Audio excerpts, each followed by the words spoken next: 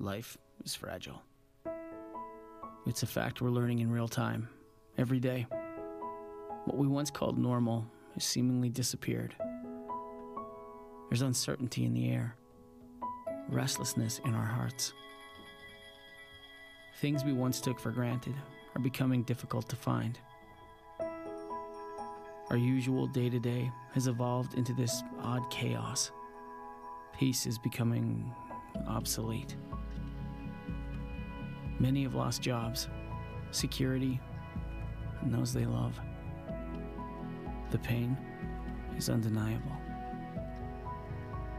But what if our fragility caused us to lean harder into God?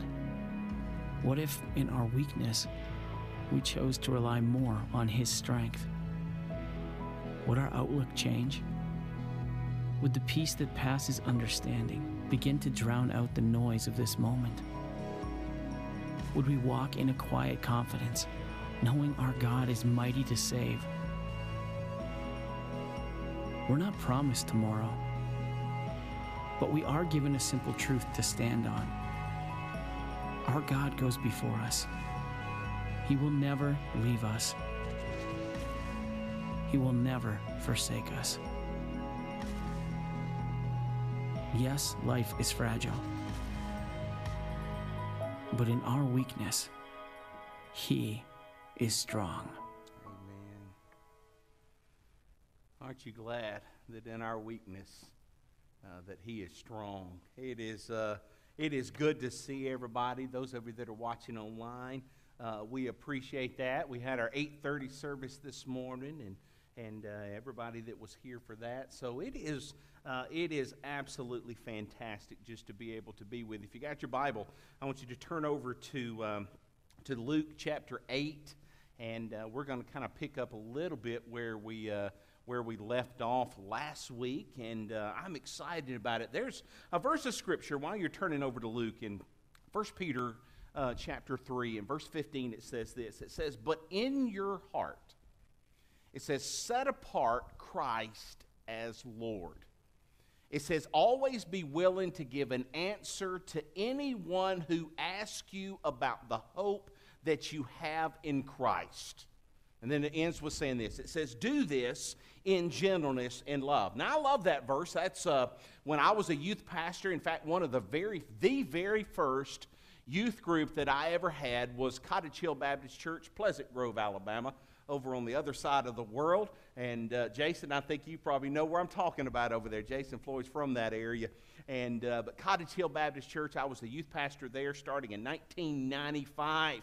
And my very first trip that I took with a group of students there, I designed a T-shirt, and on the back of that T-shirt I had 1 Peter 3:15, "But in your heart, set apart," it says, "Christ is Lord." Always be willing, it says, ready to give an answer to anybody who asks you about the hope that you have.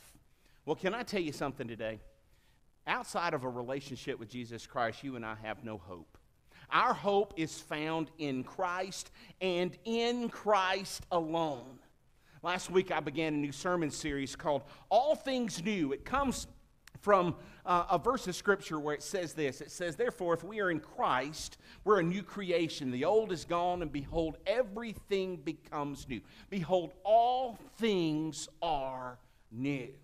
We started last week. We looked at a very interesting passage of Scripture. And by the way, if you were not able to be here last week and you tried to watch it online, you probably got frustrated with what you saw online. There was some type of a glitch we had in our system, and it was messed up. And so what I did this past week, for any of you, because I encourage you, any of you especially, if you struggle with anything from your past, I want you to go and I want you to watch last week's sermon. You don't have to watch the messed up one. This past week, I sat in my office and I decided that we needed to get that message out. And so I preached that entire message in my office on a video, and we uploaded that this week. So it's going to look a little different, but I want you to watch that video because, or the sermon. And I think it's a message that you will need to hear, okay? Well, today we're going to continue on in this study of all things new. And today I want to talk to you a little bit about having a new hope. For you and I, when you have a relationship with Jesus Christ, you have what the world does not have. You have a hope for tomorrow. When I worked as a clinical chaplain, I worked as a chaplain for St. Vincent's Health System for a number of years. And when I was in a room with someone, a lot of times as a chaplain, you spend a lot of times in rooms with people who are dying. And it's not an easy part of the job, but it is a vital part of it. And so I would be in rooms with people who knew Jesus Christ, who their family knew Christ. And I'll tell you, the difference between being in a situation like that and being in a family's room with someone who's passing who does not know Jesus Christ, I'll tell you the one word that I always said was the divider there, and that was hope.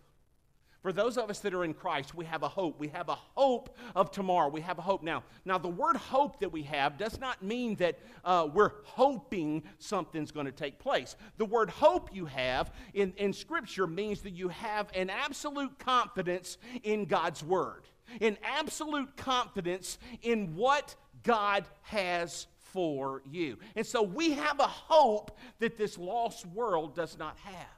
And so today I want us to look at a very interesting passage of Scripture. I've got to ask you to do me a favor. You've got to hang with me through the whole sermon, okay? Because you're going to say to me about 90% through the sermon that this is the most simple message ever. And it is. But I want you to hang with me because I want us to look at this, okay? If you got your Bible, turn over to Luke chapter 8, and we're going to begin reading in verse 40, and I just want to read down through verse 42. If you'll stand to your feet out of reverence to God's Word, it says this. Now this is, just to remind you, last week we left Jesus in the village of the Gerasenes. That's where he healed the demon-possessed guy, and if you remember at the end of that, the people in the town told Jesus to leave. And the demon-possessed guy, remember, he got in the boat and said, hey, I want to go with you, and all of that. Well, now Jesus sails on, okay? And here's where it picks up. It says, now when Jesus returned, it said a crowd welcomed him, for they were all expecting him. Then a man named Jairus, a synagogue leader, came and fell at Jesus' feet, pleading with him to come to his house, because his only daughter, a girl of about 12, was dying. As Jesus was on his way, it says the crowds almost crushed him. Let's pray. Dear Heavenly Father, God, we do love you and we praise you and we thank you for today, and we thank you, God, for the incredible privilege and joy that you've given us to be here. And Lord, today, as we take a look at how we can express the hope that we have in you, Lord, I pray that for all of those that are here and those that are watching online, Lord, and my prayer today is that you will bless in such a mighty way. Lord, may you be glorified through everything we do and say, and we pray this in Jesus' name. Amen. Amen. You may be seated. Let me set up the picture here because it's of importance for us to realize and understand what's going on. Jesus is at a point in time in his ministry where he is extremely popular. Now, he's not necessarily popular because they think he's the Messiah. He's popular because they're coming to him wanting to see miracles. They're coming to him wanting to hear what he's going to say. They're coming. So there's a lot of reasons that the crowds are crushing in on him, as this passage of Scripture talks about. So this is one of those times. Jesus is there, and a man by the name of Jairus. Now, there's a little bit that we know about Jairus from this passage of Scripture. We know that he is probably a religious person. Now, you can take that to mean whatever you want, okay? Religion will get you to church a lot of times, but it's a relationship that brings you to Christ. So when I'm sharing the gospel with people, especially those that are belligerent to the gospel, I will inevitably, one of the things they're going to try to tell you is they'll say, well, I'm not a religious person, and I throw them way off track because I'll look at them and say, that's awesome. I'm not a religious person either. And then I share with them the gospel, and I talk about how it's a relationship that I have through Jesus Christ. And so, but Jairus would have been a religious person, but obviously, when it came down to the point in his life, he was at a point where he seemed to have absolutely no hope. That was what he felt in his life. And I think every one of you could have gotten to that point. Now, I will share with you a little bit of information. Most of you know I have 2 girls. These 2 girls mean a lot to me. I love my 2 daughters. This is a very difficult week at the Moseley household, and I'll tell you, I'm asking you to pray for Brother Brad and for Miss Beth, and here's the reason why. Because on Friday of this week at 12 o'clock, when Beth gets off work, we drive to Auburn. 4 years ago, I drove to Auburn.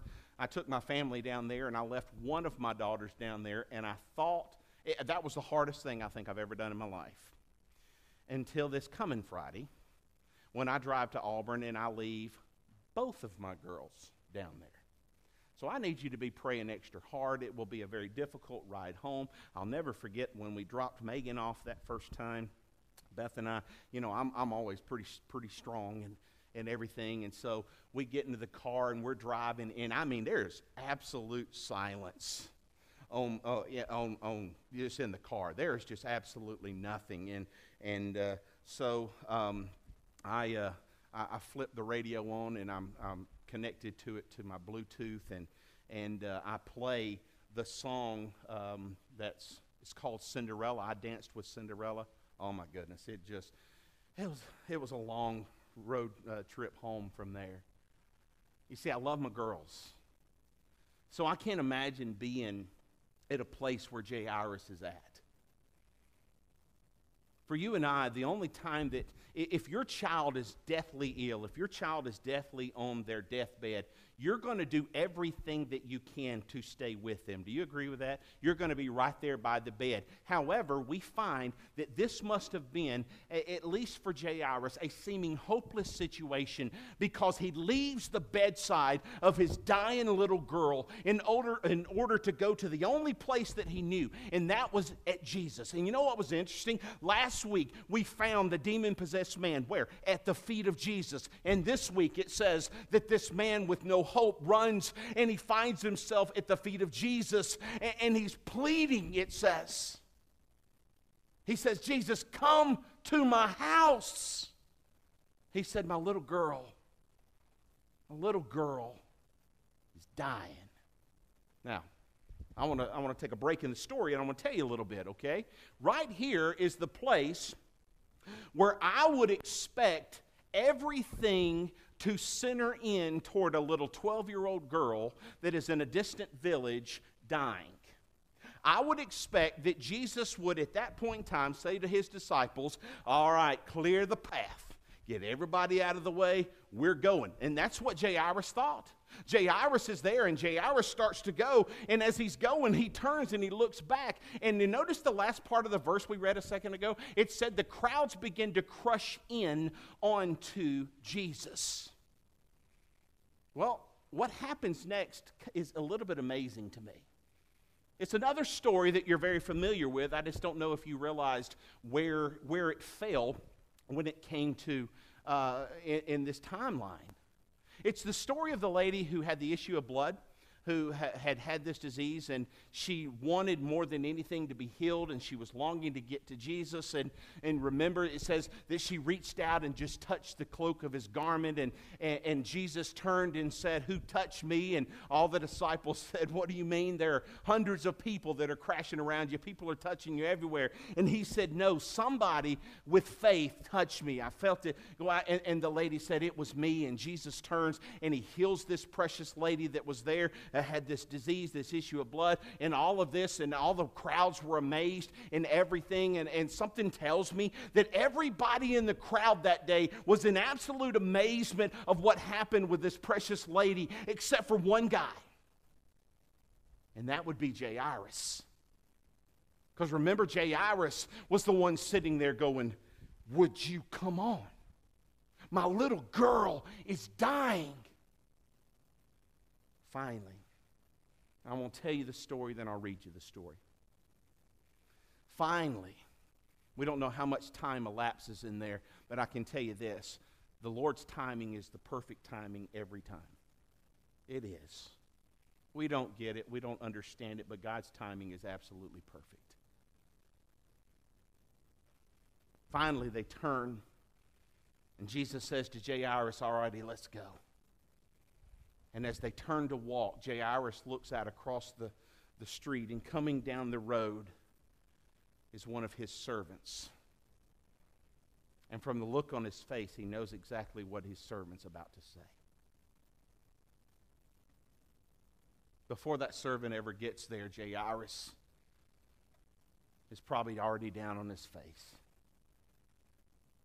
And the servant comes to him and says, you don't need to bother Jesus anymore. She's dead. Now, I want to tell you something.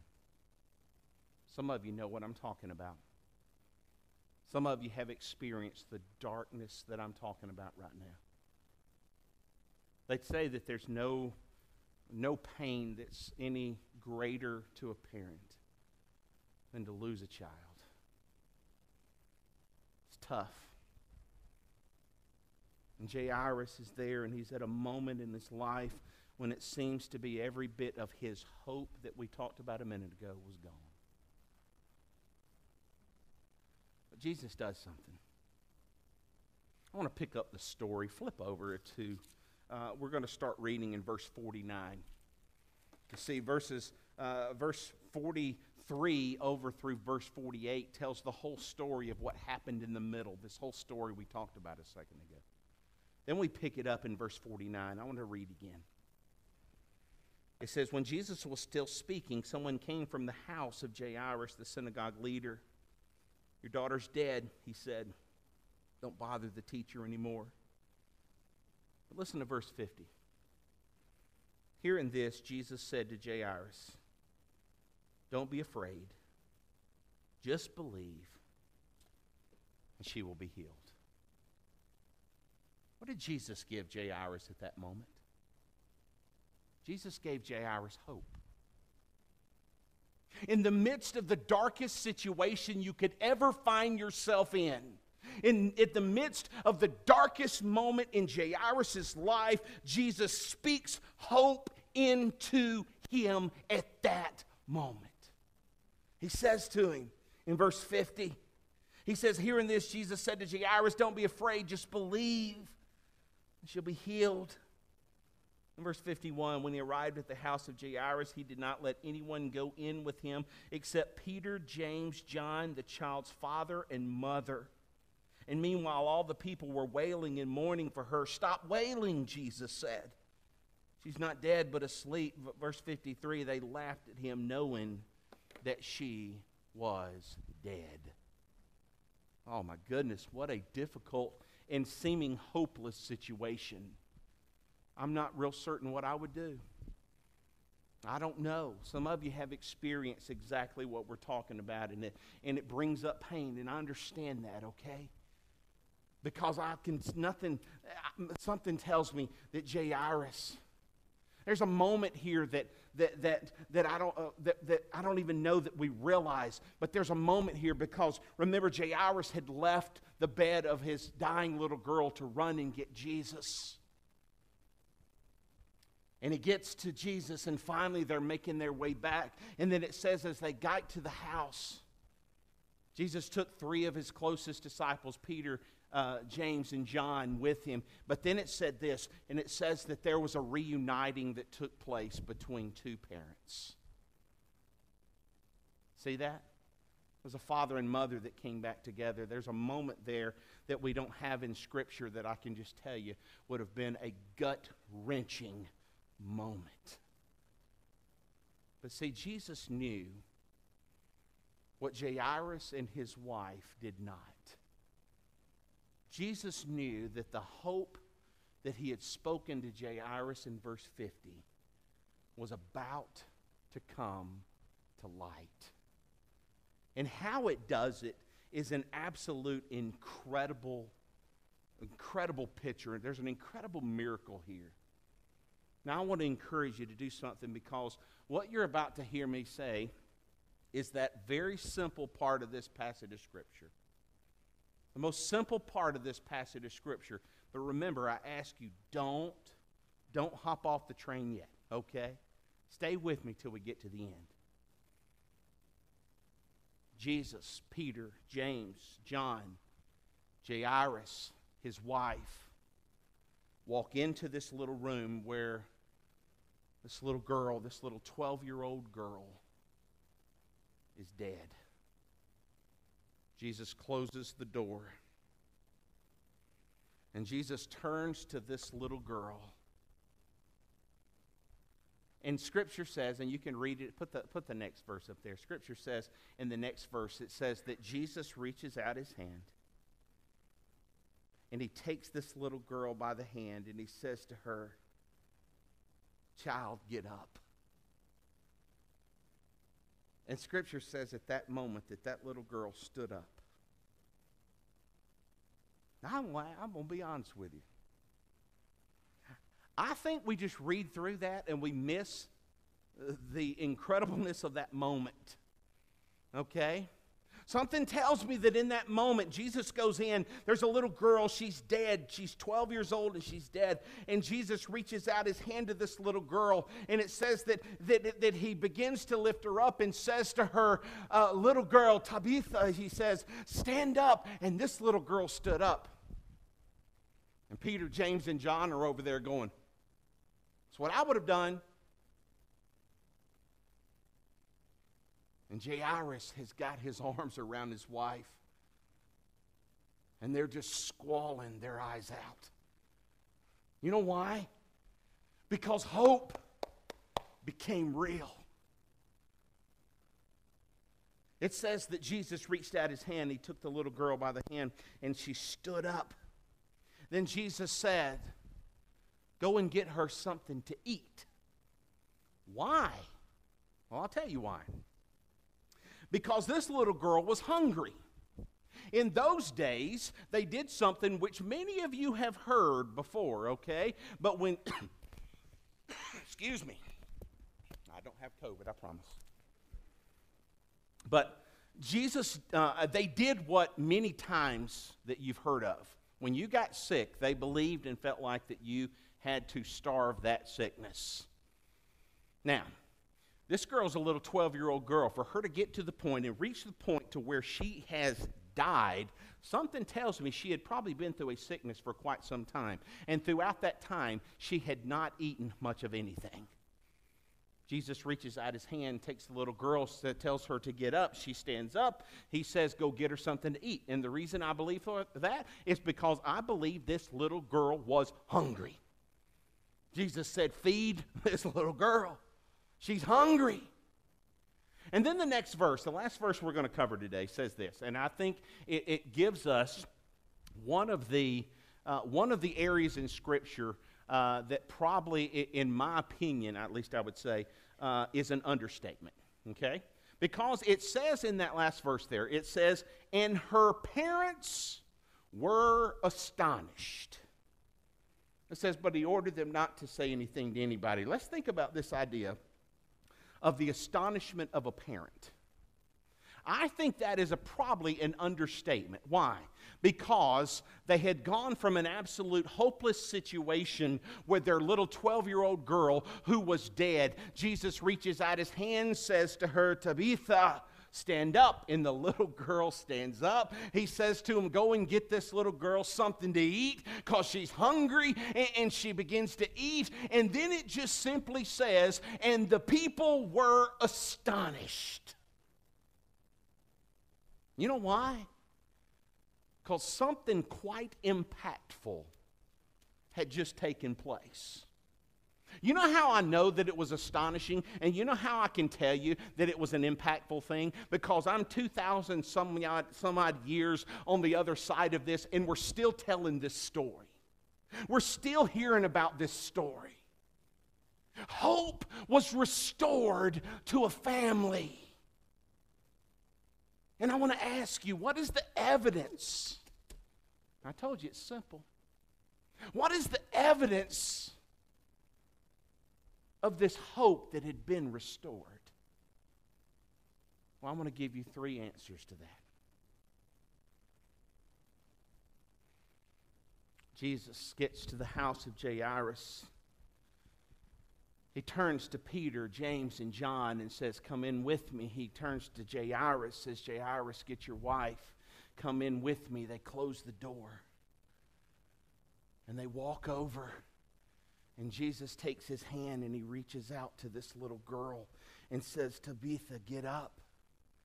And she stood up. I want to tell you the first evidence of a restoration of hope in her life was her stand. Can I tell you something today? We live in a society. Megan and I were traveling home from Auburn or somewhere just yesterday or day before. We were traveling home from the cabin. And she and I got to talking, and she was talking about the things that we see in the world today. She was talking about all the rioting, all the unrest. She was talking about the suppression of the gospel. She was talking about all of these things. And she asked me, she made a statement. She said, I think it's coming down to a point in time where we're going to actually suffer great persecution because we are Christians. Now, I will tell you two reasons why I believe that is a true statement. One is because I think we're seeing it, and two is because God's Word says it.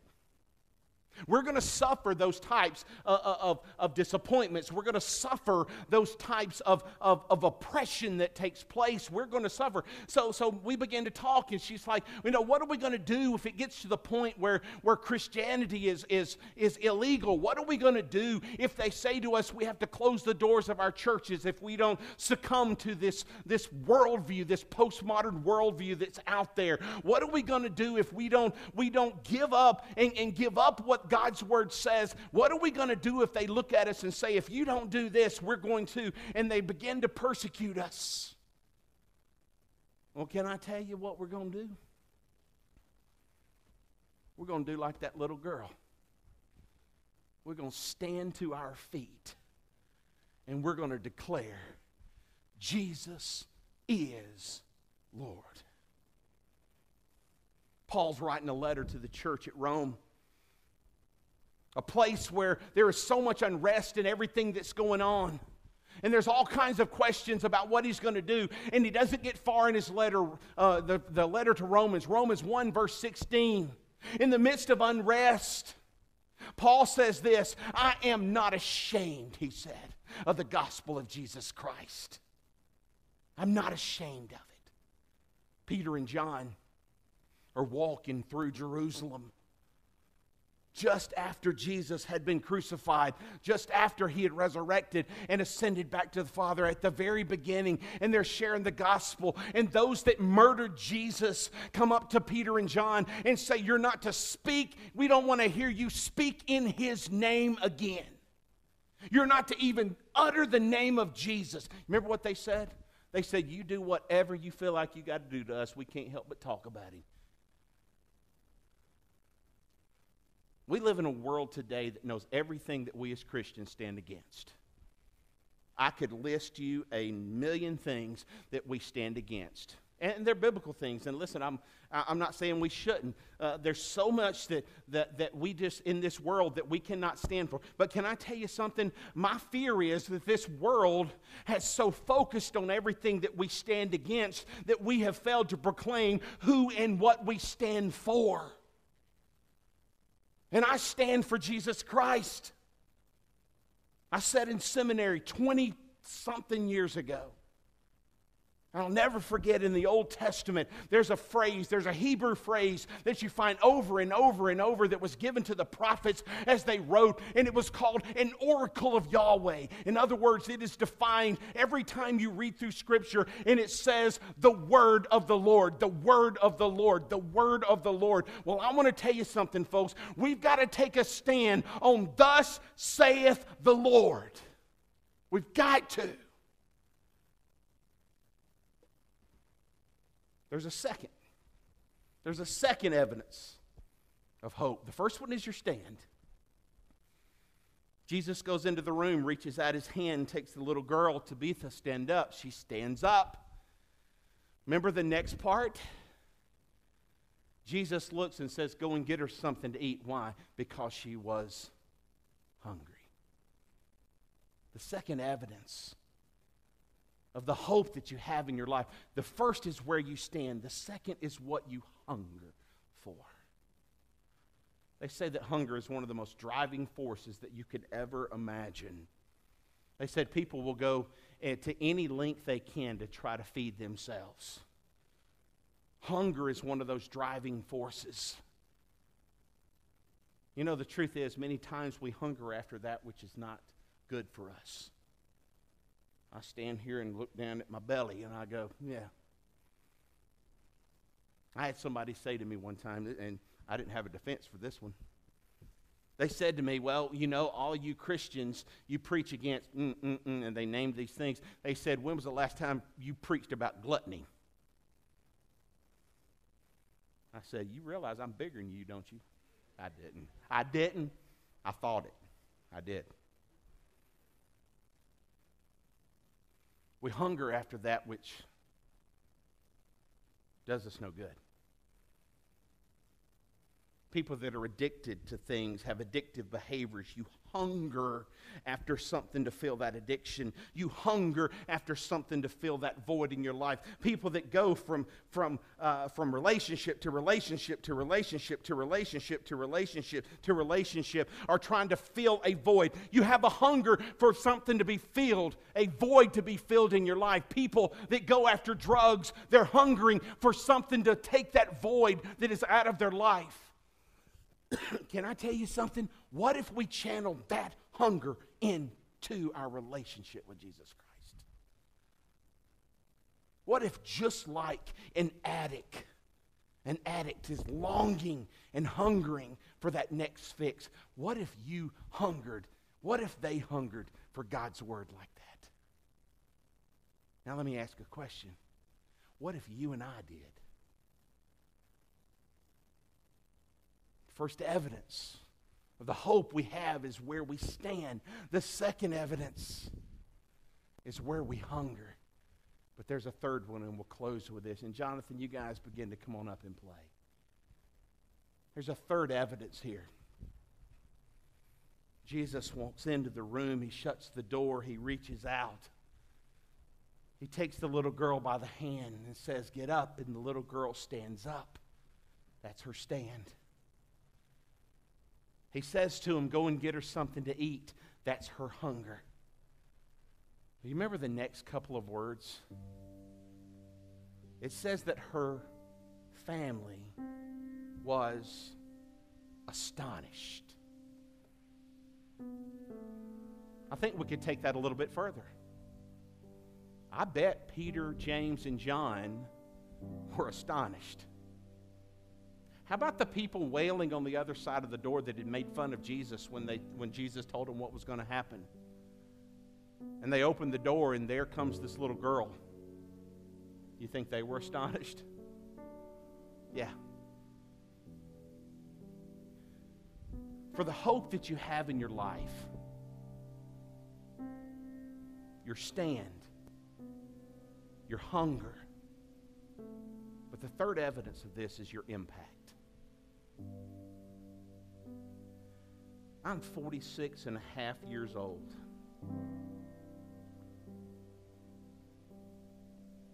I don't know how many years I've got left. I have no idea. I was thinking the other day, for me to be middle-aged, I would have to be really, really old. Maybe I will. I don't know. Maybe I'll live to a very old age. I don't know. Nobody's ever going to come to my grave and say I was the best at much of anything. Nobody's going to say, my girls hopefully can come and say that I was the best daddy. I'm the only one they've ever had. But nobody's going to come and say that was the best preacher, best pastor. Hope somebody could say I was their best friend. None of my former players are going to come up and say that's the best football coach I ever had. You know what? I'm okay with that. Because here's the thing that I have made my life determining toward.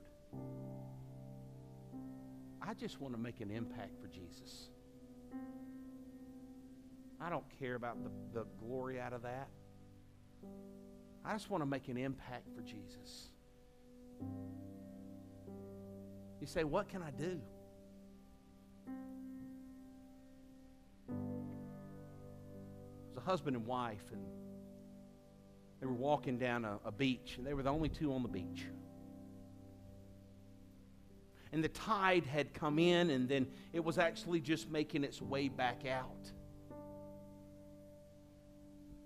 And there all over the beach were tons and tons and tons and tons of starfish who had gotten caught when the tide went back out. And every one of those starfish were going to die. They have to have the water. They're walking along, and there's hundreds of them out there. And the fellow reaches down, and he gets one of the starfish, and he goes back over, and he puts it in the water. And the wife says, there's hundreds of them, honey. We can't make a difference. And he looked at her and said, I made a difference to that one. Folks, take the hope that you have in Christ, the hope that this world is longing for, and make an impact for Him. In a world that tells you that you can't be a Christian, in a world that tells you you can't live in a biblical worldview, in a world that tells you all of these things, you say, I stand for Him. In a world that's hungering after alcohol, in a world that's hungering after drugs, in a world that's hungering after relationships, and hungering after fame, and hungering after all of this, you declare, I hunger for the Lord.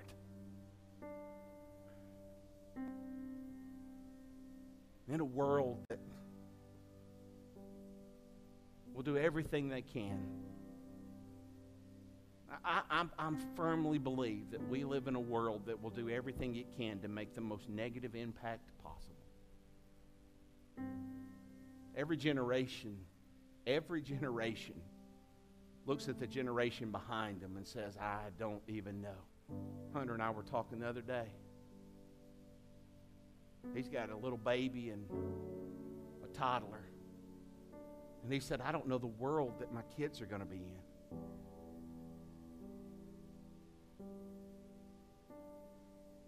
You know what we got to do, man? You got to train Luke and Emma Jane. You got to train Jace. You got to train Daniel. You got to train that little boy that had a birthday a few weeks ago, Jackson. Jessica, you got to train her up. Y'all got to train up them two little ones. Y'all got two at your house. You got two at your house. You train them. You got to train Logan, Luke, Kate. You train them to take a stand for God and to hunger after Him and to impact this world for Christ.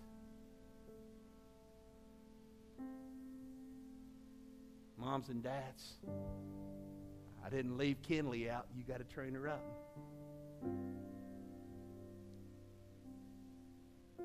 All of us. We've got work to do.